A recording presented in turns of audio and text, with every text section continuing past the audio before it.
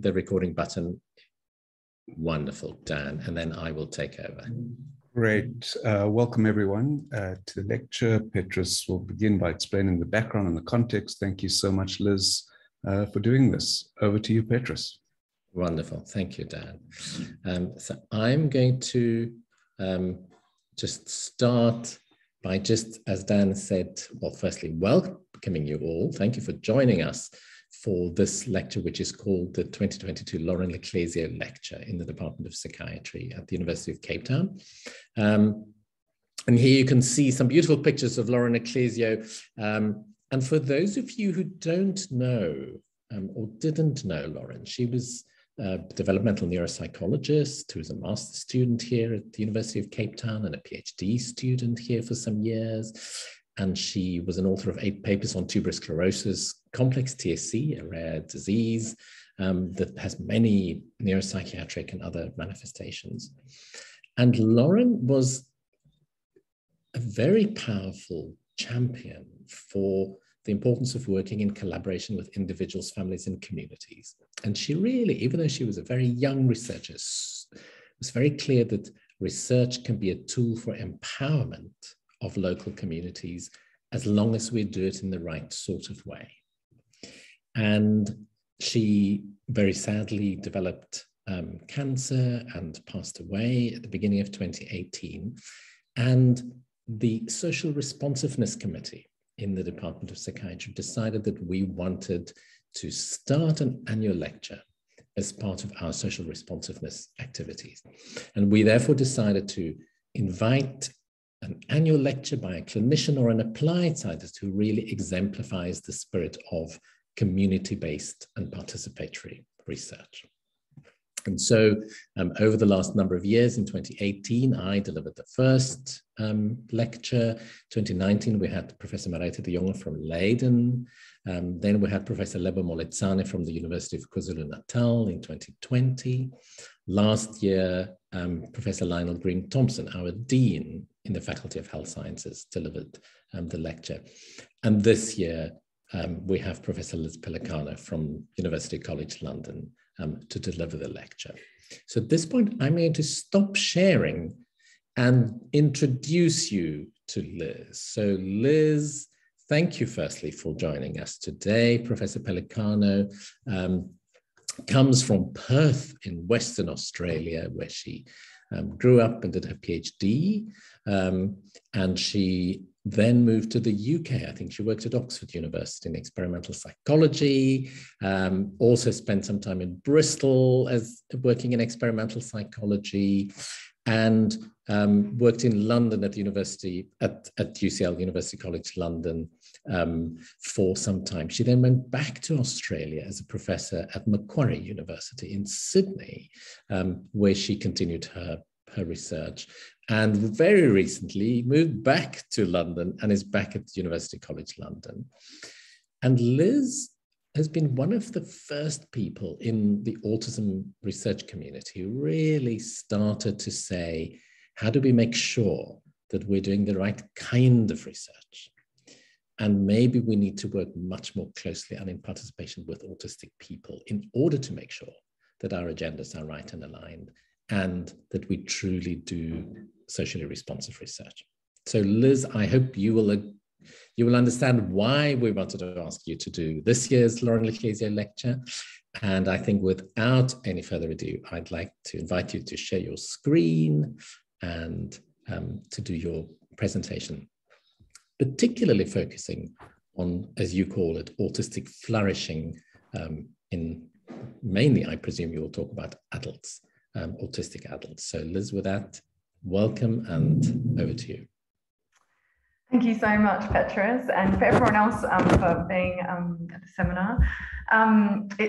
It's wonderful to be here, especially to give the 2022 Loren Leclizio lecture.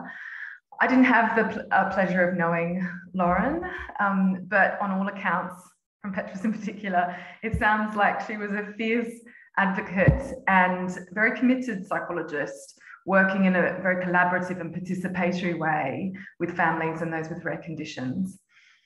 Petrus also told me that she was a fashionista And so I think we would have gotten on really well for that reason alone. But also for the shared commitment to participatory approaches. And so in the spirit of those approaches and to honour Loren's legacy, my talk today is all about getting us to think anew about the research that we do, so that hopefully it makes a real difference to the people that we ultimately serve as researchers. In my case, that's autistic children, young people and adults and their allies. And that shared commitment reminds me of scenes like the one that you can see on your screen, which is a photograph of my great friend and autistic colleague, Wen Lawson, talking ideas in my dining room, along with a host of other researchers and my daughter, plotting a better way forward for autistic people all across the world. And it is that hope for a better way forward that I will talk about today. So my ambition in this talk is to generate, a broader discussion about what the foundations of a good life for autistic people might be, and how research, autism research, can help or sometimes hinder us all to secure those foundations.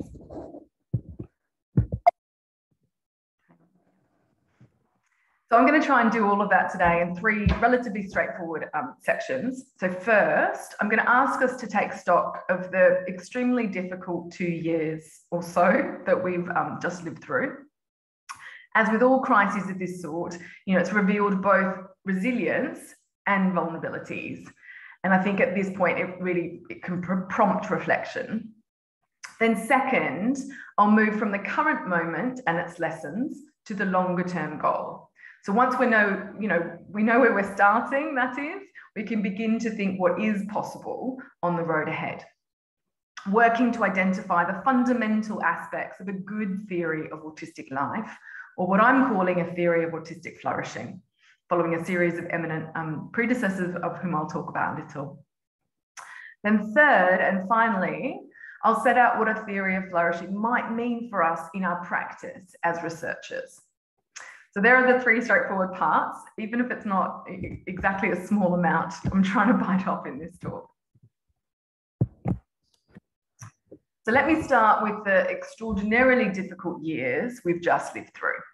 So COVID-19, as you all know, has taken a horrific toll on the lives, health, and well-being of millions of people all across the world, and it still is. And the measures needed to constrain it and to mitigate its worst effects have had their huge price too. So in many places all over the world, people were required to stay at home unless engaging in essential activities. So schools moved online or stopped altogether. Restaurants, bars, theatres, museums, they all closed. People were told to work from home. Socialising with families and friends was halted. And is so often the case, autistic people have been, on the front line, often carrying the heaviest burden, while not getting the attention that they have deserved from policymakers and public health officials all over the world. And this differential impact of the pandemic on autistic people was identified by both researchers and campaigners, almost as soon as the pandemic hit. In this slide, you can see Tom Shakespeare and colleagues' vital effort to describe the differential impact of the pandemic, not just on autistic people, but on all disabled people in their path-breaking Lancet paper in 2020. So they say, people with disabilities have been differentially affected by COVID-19 because of three factors: the increased risk of poor outcomes from the disease itself, reduced access to routine healthcare, and the adverse social impacts of efforts to mitigate the pandemic. So risk of death from COVID-19 between January 24th and November 30th, 2020 in England was 3.1 times greater for disabled men and 3.5 times greater for disabled women than for men and women without disabilities. So Shakespeare and colleagues called this the triple jeopardy of facing people with disabilities. Those who were living in institutionalized residential settings, for example, witnessed levels of infection far in excess than those living in more conventional households. Those who were dependent on key healthcare or other support services were also particularly at risk because those services either shut down or became far more difficult to access.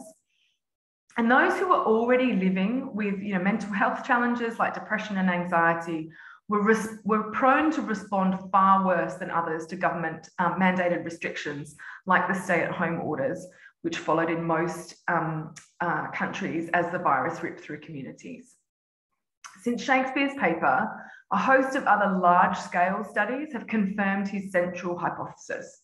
Those who were more vulnerable prior to the pandemic have tended to fare far worse than the overall population during it. And sadly, we know in the vast majority of countries across the world, if not in all, that would have included a significant number of autistic people facing challenges to their health, to their social services, and their economic well-being, far in excess of many others. Many of the studies that have demonstrated this harsh reality have worked at a kind of aggregate or kind of quantitative level. And crucial as that overall picture of the pandemic's impact has been, we also need a more fine-grained understanding of what has happened for autistic people during COVID. And that was the ambition that led me, together with 7 autistic and non-autistic collaborators from the UK and Australia, to organise an in-depth qualitative study on autistic people's experiences of the initial phase of the pandemic. The autistic community's desire to participate in this work was huge. I've never received a response to an invitation to share views and perspectives. Within weeks of setting up our group, we'd spoken in depth to 144 people, often talking for more than an hour each. That's more than 7,000 minutes of recordings that we then had to analyse. And sharing stories of a level of intensity and honesty that I haven't come across before. And what we discovered was extremely compelling. Contrary to some of our most pessimistic expectations, a number of the autistic people we spoke to reported some positive experiences during the earliest months of the pandemic, in kind of April, May, June 2020. In particular, they felt that the stay-at-home orders, what we called lockdown in Australia, freed them from some of the more overwhelming demands and expectations of living in a neurotypical world, a world that isn't typically set up for them. Suddenly, some of the most pressing requirements usually placed on them, like having to fill in endless paperwork to secure their insurance or their welfare benefits, they were lifted. As was the need to negotiate, physically getting kids to school, heading off to work, doing the shopping, keeping the household running while juggling many competing other commitments. Nonetheless, the overwhelming message was that this momentary sense of relief did not last. In fact, within weeks, it was crowded out by a sense of often severe difficulty. And this difficulty, though, did not emanate from the first 2 of Shakespeare's anxieties about the virus itself and access to services and healthcare. Instead, it came from the 3rd, the social implications of the pandemic experience. So far from welcoming the isolation that came from lockdown, as some commentators had suggested that they would, the vast majority of autistic people we spoke to reported deeply missing the social contact that used to be a key aspect of their world. So our autistic participants, which included young people and adults, intensely missed seeing their friends. Zoom, FaceTime was an insufficient substitute for the physical, embodied interactions with other people that make up most of day-to-day life. And they also said, often to their own surprise, they missed the more incidental social contact in neighbourhoods, in workplaces, in community settings that they had once taken for granted or had not even noticed, and that was now taken away. So not having much, or in some cases any, social contact during the COVID-19 lockdown period, at least that initial lockdown, made them long for it. And so as one autistic adult describes in this quote, she said, I didn't realize how important that incidental human contact was to me. It was so incidental that it never really registered on my radar until it was gone. The paying for the petrol at the service station, as much as it shits me, because I work with an assistance dog, right? So everywhere I go, I've got this giant, white, majestic beast next to me. So the soundtrack of my life is, oh my God, it's a dog. It's a beautiful dog. What kind is he? How old is he? What does he do? And like, that drives me bananas most of the time. And I've actually found myself even missing that. Not being able to have those physical connections with others also seem to have a huge impact on people's mental health. So one autistic adult that I spoke to, just said, I can't deal with being isolated like this. I just want to hug someone. Other people appreciated, how much they needed that connection with others, as this autistic parent describes. And they said, I've always looked at those sort of islands you see for sale going, I could totally be a hermit and just live somewhere in the middle of nowhere and never see another person. Happy days. Because people are really exhausting. But this has taught me that actually I do need people. I think the first probably 6 weeks, I didn't have enough contact with people, and that made my mental health worse. So the missing of deep social connection, and particularly incidental social contact, flies in the face of so many common stereotypes about what autistic people want and what they don't want. How many times have we heard it said that, autistic people don't want friends, or they prefer a, life of self-isolation? We even have prominent theoretical accounts of autism that contend that autistic people have diminished social motivation. Our study clearly showed that that was not the case. The imposed isolation and the resulting reduced pressure on having to interact with others revealed just how important social connection is. Now, that in itself, I think, tells us something extremely important, and something which has implications far beyond the specifics of the case. The experience of the pandemic, and most importantly, the experience of what we felt we lost during the pandemic, has helped all of us to see what really matters in life. And one scholar who has made that clearer than almost any other is the Harvard political science professor, Danielle Allen. From the very earliest moments of the pandemic, Professor Allen brought together a broad multidisciplinary team to identify the best public policy responses to the pandemic. And that, those responses have informed practice right across the world. But as you can see here, she contends most importantly that it has also told us something more profound. The pandemic reminded us that human flourishing should be our fundamental goal as a society, and that such flourishing extends beyond basic material and physical security. As she puts it, the impact of the pandemic is a reminder that life requires us to do more than just survive and get by. It absolutely needs those things, of course, and nothing I am saying should be taken as suggesting otherwise, but they are not by themselves enough, and they should not be the sole subjects of our efforts. Instead, as Professor Allen says, the fundamental goal we now need to commit ourselves to is enabling people to thrive or to flourish. What we want for people is not just to get on, that is, but to have identifiably good lives, to be able to do the things that they want to be able to do, especially those that help them to do everything else. So we should take this pandemic moment to spur us to think again about the foundations of human flourishing. And in our case, or in my case particularly, autistic people's flourishing. And so all of that takes me to my next set of questions. If the pandemic provides a moment to kind of step back and reflect on what we all really want and need from life, what are the key dimensions of autistic flourishing? And how can we hope to identify them? And there's been a huge debate about the key elements of human flourishing since the very beginnings. Most accounts start with Aristotle, and it remains a crucial element of modern day philosophy too. So Martha Nussbaum's capabilities approach draws heavily on this idea, and the political philosopher Diva Woodley has also made a major contribution. And the idea has also animated the more specifically autism literature for years now.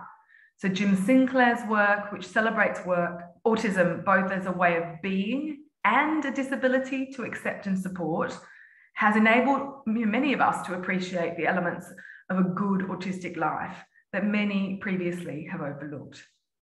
And the advocates of neurodiversity have helped us to look at the question anew too.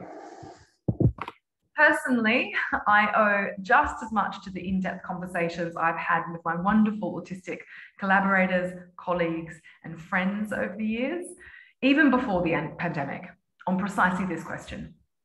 So 12 years ago, I organised the first conference on the ethical foundations of autism research at University College London. And during that conference, we brought together scientists of all kinds with autistic activists, philosophers, clinicians, family members, and the broader public. And the talks were, hugely thought-provoking, honest, and engaging. And the discussions were lively and even sometimes quite raw. I don't think I've been, in an academic space with so much energy as that day. And one of the most powerful talks was by Wen Lawson, who you saw on my first slide, and you can also see here. He talked about the notion of interdependence. So Wen said that day, throughout the generations, society has consisted of people needing one another. It's not shameful to need others in one's life. Some need support and assistance more than others. Supporting autistic people and their families is just as needed as support for neurotypical people and their families. It might just be different in its extent and in its delivery. That notion that we're all dependent on each other, that is, we're interdependent, should not have been a revelation to me at the time, but it definitely was. Especially because it contrasted so sharply with the kind of negativity that can come from those people who say that autistic people can't achieve the independence for which others aspire. If we acknowledge that we are all dependent on each other at different times in our lives, and that can, in fact, be a good and vital part of life, then everything begins to look different. Just as it does that when we recognise that autistic people lived through the pandemic restrictions longing for greater social connection, not celebrating their isolation. It reminds us that the version of autistic flourishing that we often find in the autism research literature, whether explicit or implicit, just leaves a great deal to be desired. So drawing on all those conversations and more formal philosophical speculations together, I want to suggest today that there are at least 5 ways in which we, as a research community, need to reconsider autistic flourishing. So 5 elements or building blocks of autistic flourishing that haven't been given the attention that they deserve.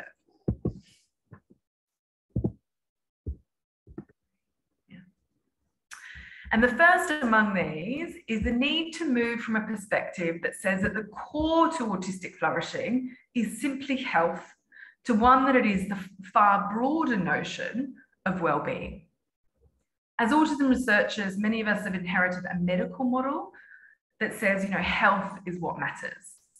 And as such, our research remains often firmly embedded within the conventional medical paradigm, prioritising a putatively objective standard of bodily and mental health over an apparently worryingly subjective understanding of well-being. Our research also continues to draw extensively from the developmental psychopathology literature, stressing the importance of patterns of maladaptation in shaping the life course of autistic people. And as a result, individual autistic people, so autistic children and adults, behavioural, cognitive, neural functionings are frequently compared to some typical or normal level of ability that is held as the ideal state of health. And following from this, there's interventions and treatments still typically aim to remediate these apparent shortcomings, bringing them into line with the accepted norm. This narrow focus on health results in a radically constrained understanding of the experiences that can shape autistic lives or enable those lives to go well. It has the tendency to see elements of the autistic experience that stand outside the norm as deficits or as deviations. Indeed, so much so that even when autistic people outperform non-autistic people in scientific experiments, our tendency as researchers, including me, is to interpret those achievements as somehow revealing a problem. That is, data that in fact reveals strengths in autistic people are paradoxically and bizarrely interpreted in a negative way as a consequence of a deficit or an impairment. As the autistic scientist Michelle Dawson and colleague Loren Leclizio so clearly describe, they say autistics, like non-autistics, have genuine difficulties in many areas, and like non-autistics, require assistance in areas where their performance is weak. But autistics uniquely are seen as pathological when displaying significant or dramatic strengths, creating for autistics a nearly insurmountable disadvantage or disability not faced by non-autistics. So in this way, the medical paradigm colours our own perspectives of autistic people's capacities in many areas. It also limits the range of supports and services that can be actively considered, focusing predominantly on efforts to enable autistic people to conform to non-autistic expectations. So if we want to work towards a theory of autistic flourishing, my contention here is that we need to shift from a medical paradigm that prioritises health to a paradigm that prioritises a much broader sense of well-being. But just focusing on well-being isn't by itself enough. It has to be well-being that is primarily determined and defined by autistic people themselves. So the second essential move is from an other-defined framework to a self-defined one. At the moment, even when researchers and policymakers use the language of well-being and quality of life, these are often derived from a set of standard life achievements on which autistic people typically fare badly. For example, autistic people are shown to be far less likely than non-autistic people to go on to post-secondary education, to hold down a job, to live independently, or to have friends and intimate relationships. And it's concluded as such that autistic people have a poor quality of life.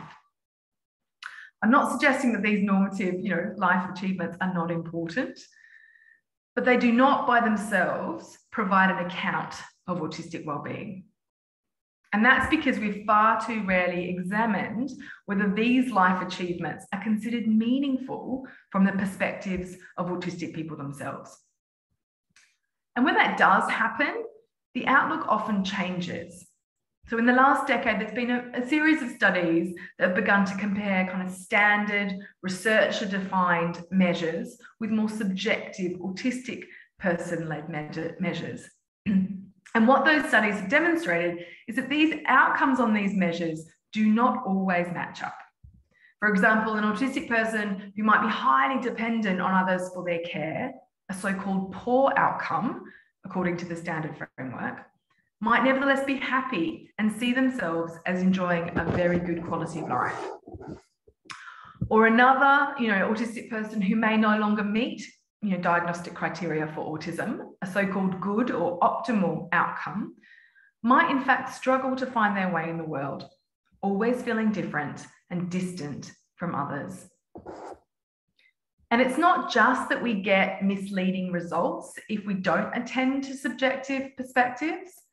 We also fail to grant autistic people the dignity, the agency, and the respect that they deserve. Nobody has high quality of life if their life goals are primarily set or evaluated by others. One other way of putting this is that if we want to take well-being seriously, we need to take autistic autonomy seriously too. And here I refer again to Danielle Allen, who says in her latest book, human beings are creatures that need to chart their own courses in life. They thrive on autonomy, the opportunity for self-creation and self-governance. And that is true even of people who are largely dependent on others to help to meet their needs. So if we really want to come to a theory of autistic flourishing, we need to understand what a good life means to autistic people themselves. So this focus on autistic autonomy and self-evaluation then takes me to our third element or building block of a theory of autistic flourishing, what I've called the move from the big to the small. Once we ask autistic people what actually matters to them when they consider their good life, they very quickly tell us that it is not the generally grand moonshots of academic research or public policy making, but a range of far more everyday concerns that build up to be the weft of ordinary life. This all became very apparent to me more than 10 years ago when Tony Charman and I decided to examine the state of autism research in the UK. And in that study, we looked at how much had been spent on autism research and particularly what it had been spent on. And we asked almost 2,000 autistic people and their family members, practitioners and researchers to understand what they thought of it and where they thought the funds towards autism research should be prioritised in the future.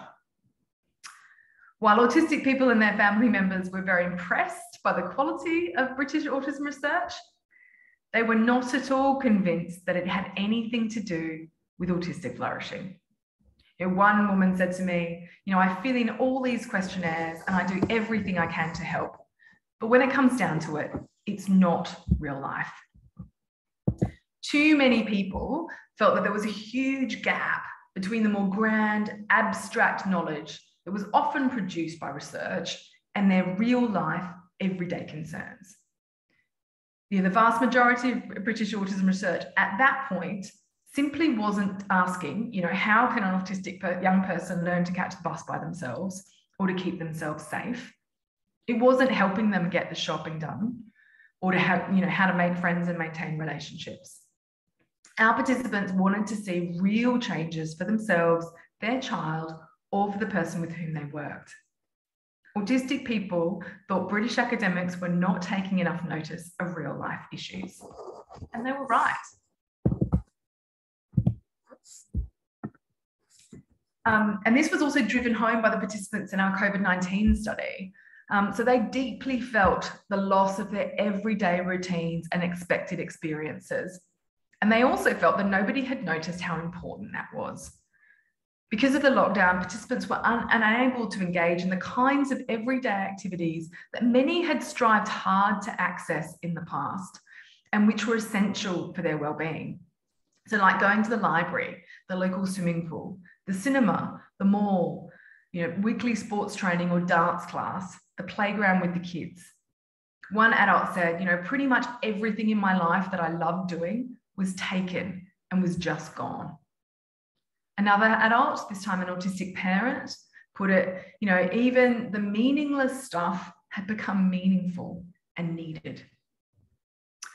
As a research community, we've been too neglectful of the mundane aspects of life that matter to people.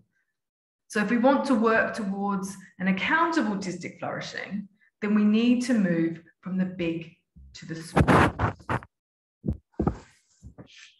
In part, this is because we've neglected the broader context which creates the range of real opportunities for autistic people, including the policy context. And that takes me to my fourth element, the need to move from an individual understanding of flourishing to a contextual one. So pervasive adoption of the medical model in conventional autism research has also meant that there is an overemphasis on specific attributes of individuals as opposed to the broader context in which autistic people live. So in the conventional medical view, autism and its associated disabilities are seen as something inherent to the individual. Biomedical research tends not to explain an autistic person's difficulties with reference to the context in which the difficulty occurs, home, school, work, the community, but rather as a characteristic of the individual themselves. And taking this individualistic starting point suggests that the fault for difficulties in life resides with the individual themselves, and thus the burden of correcting these perceived difficulties lies there too. So treatments and interventions situated within a medical model of disability have thus been designed to modify, diminish, or enhance autistic children and adults' behaviours to address these key goals. And let me just illustrate this phenomenon with an example on the treatment of stimming behaviour, rhythmic repetitive behaviours. Seen through the lens of the conventional medical model, there's been a tendency to perceive so-called repetitive motor stereotypies, such as hand flapping, as an individual problem with no clear purpose or function, and which prevent the child, or indeed adult, from learning adaptive or other skills. In fact, it now seems likely that they often serve a very regulatory, soothing function for autistic people. A study inspired by the work of Robin Stewart and led by autistic researcher Dr. Stephen Kapp that I was involved in, showed that many participants reported their stims to be calming and helped to soothe what could sometimes be, really intense feelings, helping them to regain a sense of control. As you can see, this autistic adult describes, he said, it sort of metronomes everything in your body to sort of go at that speed. So it just sort of helps quell everything. So it's the broader context which creates the problematic response, not the behaviour itself. Non-autistic people's reaction to stimming is the issue, not the stimming per se. Attention would be better directed towards social interventions that aim to shift the negative perceptions of stimming. So it is a contextual response to the individual here that I think we need to address. And all of this has powerful lessons that of what we need to think about. So for if the possibilities of flourishing depend not just upon the individual, but instead what the political philosopher Diva Woodley calls the individual in context, then we need to move our attention away from its sole focus on the individual and their strengths and weaknesses, and appreciate instead what it is that makes anything possible or impossible for them. That means accepting that the world needs to change as well as the individual. As Woodley says, taking into account the reality of context necessitates that we wrestle with the systematic power asymmetries that structure the world we share, which then requires us to account and seek to mitigate the effects of oppression and domination. So 4 elements of a theory of autistic flourishing so far, moving from health to well-being, from other-defined to self-defined, from the big to the small, from the individual to the contextual. And some of you will be, thinking that much of this should be, self-evident. So my 5th element of a theory of autistic flourishing asks why so many of us in the autism research community have missed these 4 for so long. And in part, I believe it's because of a long history of theory of mind research, which suggested that autistic people have an impaired ability to reflect on their own mental states. And this has led to the questioning of the veracity of autistic people's accounts of their own experiences. They're often seen as unreliable. And as a result, researchers have often avoided attending to first-person testimony, preferring to privilege reports from parents, teachers, or other informants, or lab-based observation methods, over considering the perspectives of the person themselves. Indeed, as Donna Williams described, right from the start, from the time someone came up with the word autism, the condition has been judged from the outside by its appearances and not from the inside according to how it is experienced. As well as shaping research findings, this lack of attention to autistic people's perspectives has the consequence of ensuring that autistic people themselves have almost no say as to what gets researched in autism science, why or how. And ever since the idea of autism was first developed in the 1940s, autism science has typically been designed and conducted without any significant input from autistic people and their families. And I think that's contributed towards research agendas and research methods that rarely relate to the challenges that autistic people face. And when I say input, I mean, beyond input, as passive participants or subjects in research, because they certainly do that, but input into the decision-making processes around research. So in the design, in the implementation of the research, in the analysis and interpretation of the findings, that is, being partners or collaborators in the research. And as we know from my own work, that lack of involvement results in real feelings of frustration. Indeed, in a focus group that I ran for a study, one autistic adult looked at me rather skeptically and said, "Whatever I say, is it really going to influence anyone?" Encouragingly, in the last decade, this has begun to change. There is a slow but growing movement towards collaborating with autistic people and their allies as part of the research process. So where they are partners in deciding what kind of research is done, how it's done, and how research results are interpreted and how the findings are used. And these so-called participatory processes draw on the practical wisdom of non-scientists and have been shown outside the field of autism to have a dramatic effect on both the research agenda and on the effectiveness of the research. So the fundamental idea here is that we will learn more, we will understand more, we will know more once we've put lived experience and research experience together. So putting all of this into one, my theory of autistic flourishing, it recognises that subjective well-being matters as well as bodily and mental health. It stresses that autistic people should have the same interest in choosing their own lives as anyone else. It accepts that the everyday aspects of life matter to people, not just those that seem big, from the outside. Understanding that the context in which people live always shapes opportunities and is therefore an appropriate subject for research. And it contends that we will only notice any of this if we work side by side with autistic people and their allies when designing and conducting our research. So they're the 5 things. I want now, in the final section of today's talk, to say a little bit more concretely about how I think our research might change if we accept this broader approach.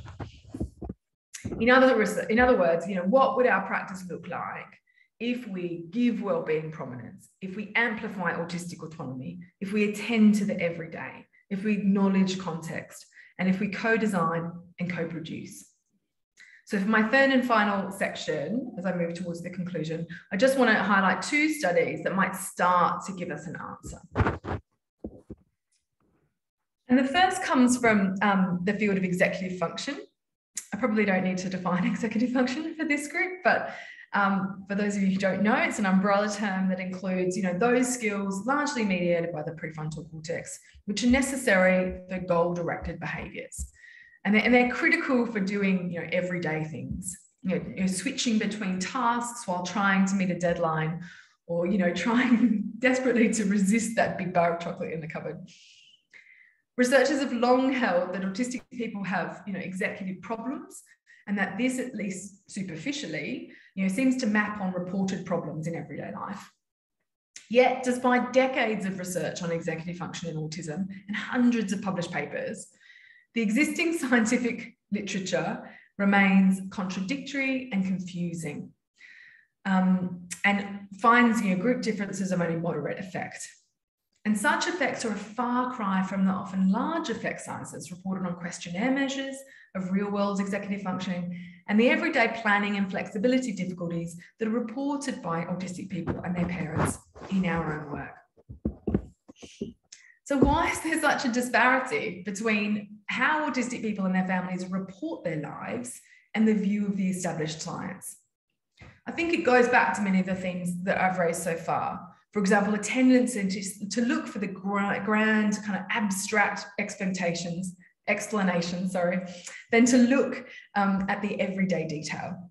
And a tendency to think of it as an individual failing rather than a contextual response, all underpinned by an unwillingness to take seriously the perspectives of autistic people themselves.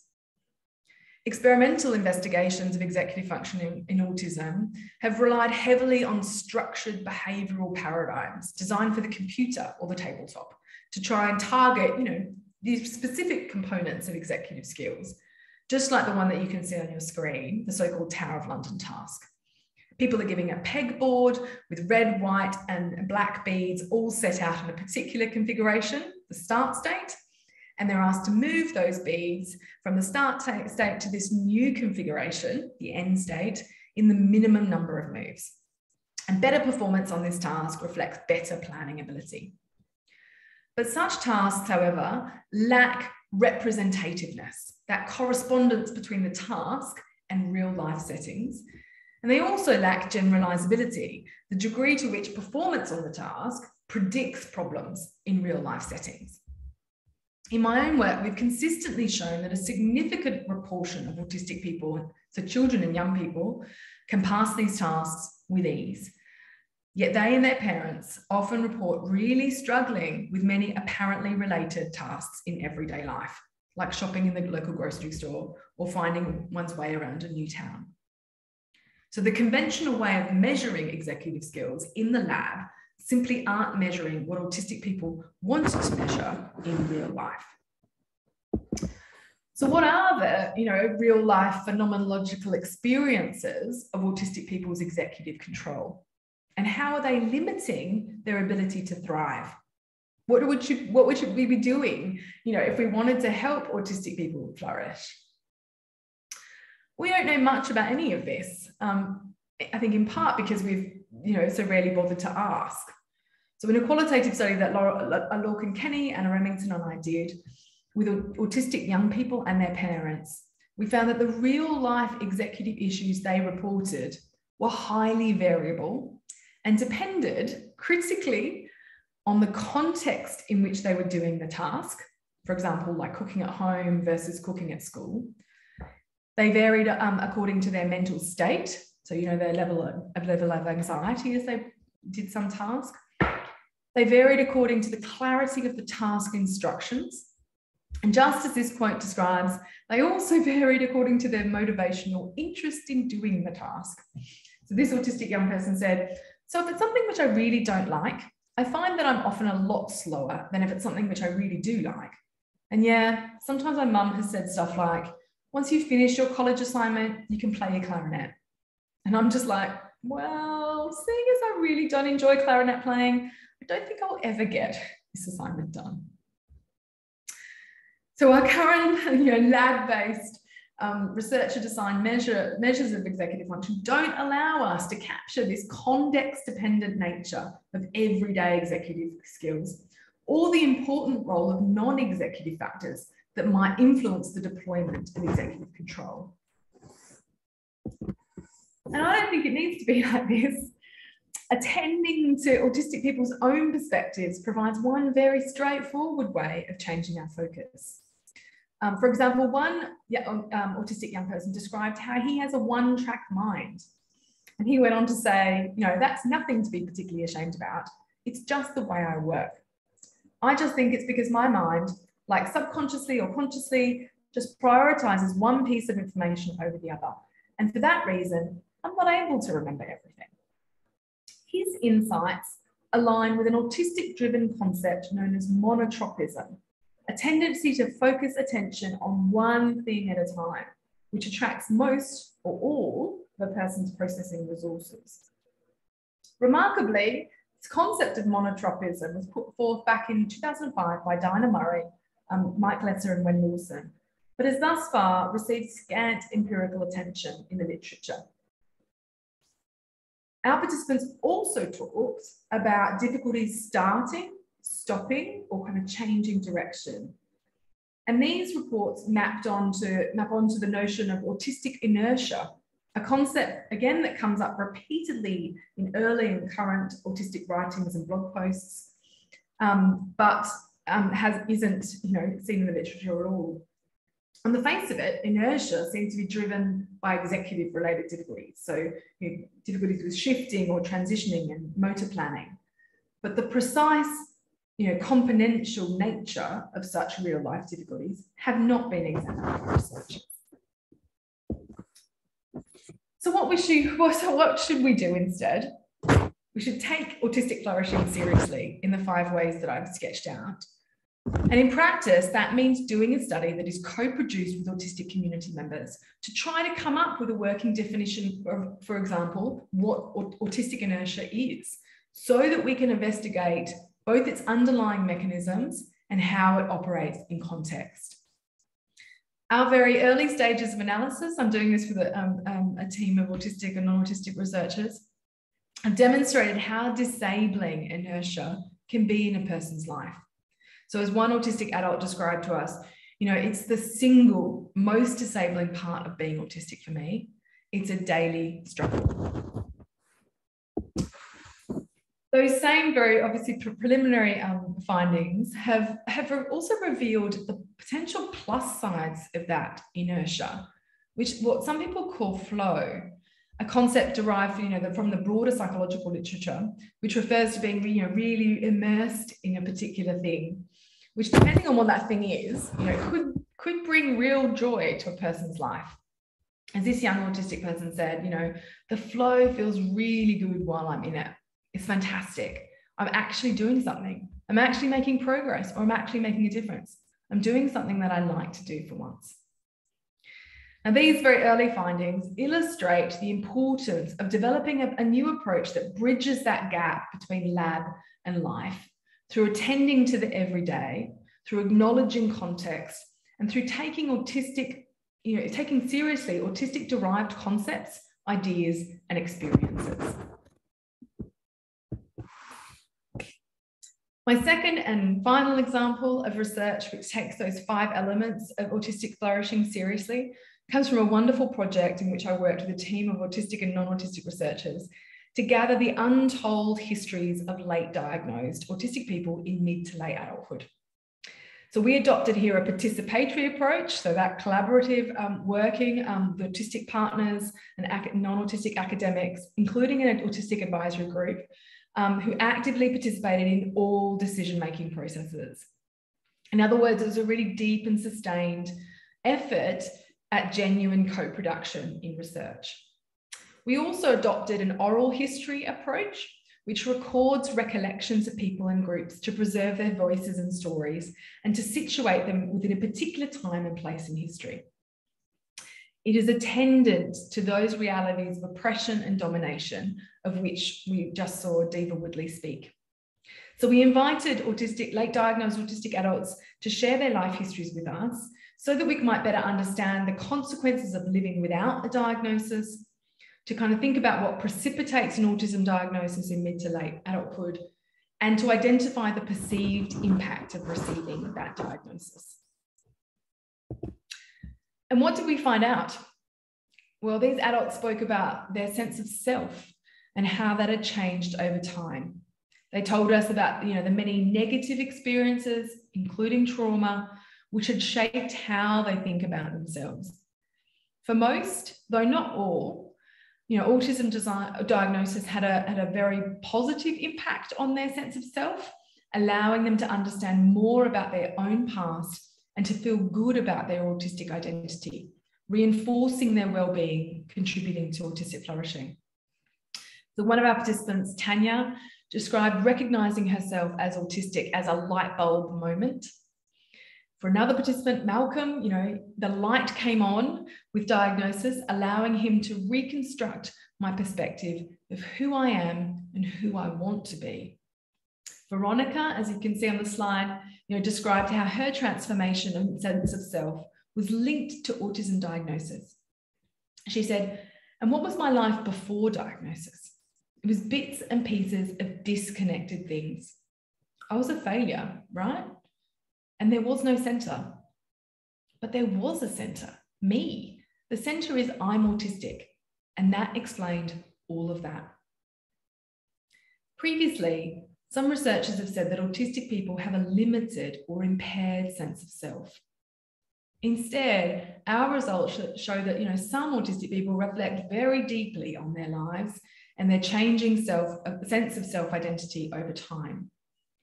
There were so many lessons that we could derive from the Hidden Histories project, mapping onto each of the proposed elements of flourishing, the crucial role of attending to subjective well-being, the vital place of that sense of identity and autonomy in giving meaning to people's lives, the realization that the crucial moments of life aren't defined in advance, but emerge often in the most mundane and apparently everyday of settings.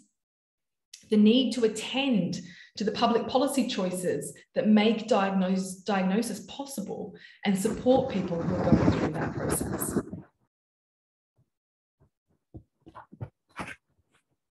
And perhaps most of all, our study revealed that the importance of autistic people, for autistic people, of working with autistic researchers in genuine co-production.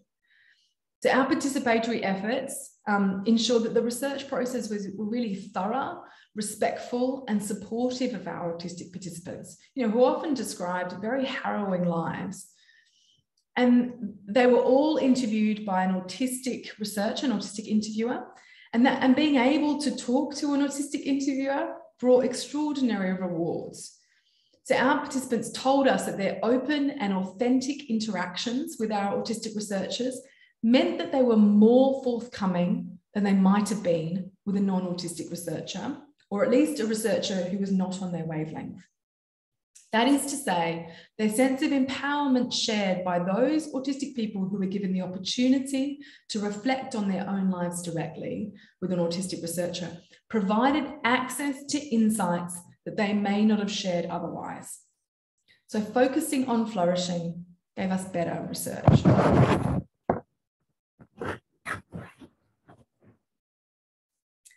I wish I could talk about all those things in lots more detail, but I'm running out of time. But what I want to do just in my closing is to tie what I've said together. So as I said right at the start of the talk, it's a huge honor to spend my life working as an autism researcher.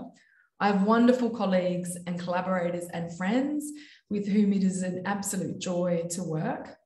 And I get to meet the most fantastic people, as you can see in my closing slide here, whose lives can be full of the most immense challenges, but who inspire us every day with their creativity, their kindness, and commitment, and who deserve to be able to live their very best lives. What I've aimed to show today is how that realization, obvious though it is on the surface, can also encourage us to think again about the priorities that we set ourselves, changing the focus of our work and the way that we have done it. My personal commitment coming out of the pandemic and all that has gone before it is to make the possibilities of autistic flourishing more explicitly the centerpiece of my work. I've said today just a little bit of how I'm going to do that, by giving well-being prominence, by amplifying autistic autonomy, by attending to the everyday, by acknowledging context, and by co-designing and co-producing with autistic people and their allies. And I look forward very much to hearing about how you will do it too. Thank you very much.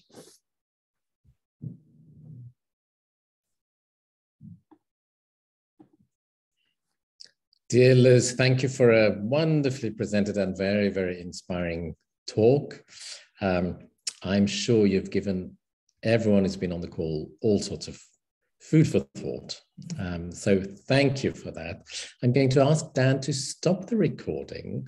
And I know we don't have many minutes left, but I wanted to check just if there's somebody who has a burning question or a comment they want to make. We can see in the chat, I've invited people to add comments in the chat. So here is a lovely, you can see, Liz, some of the lovely comments from Lindsay Koch, saying you're speaking my language. I've been involved in lots of research projects, etc.